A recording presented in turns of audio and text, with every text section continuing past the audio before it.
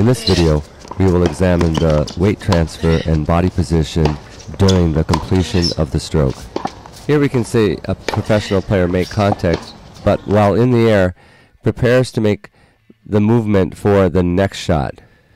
Let's listen to Dr. Porter, a full professor of exercise and sports science at BYU Hawaii, explain this movement. You guys that can pick this up, that's great. But whatever foot they hit off of, and when they're in the back position, they should be hitting on their outside back leg. So you can call it open, semi-open, whatever you want. There's two options. They can hit this and move forward. They can hit this and move up. But I don't want them to hit it and be falling back. So the energy has to be either up or back forward into the court. And as they finish the swing, the first step has to actually take place as part of the completion of the swing. It's part of the follow-through, but it's also part of the recovery. And the balls are going so much faster now.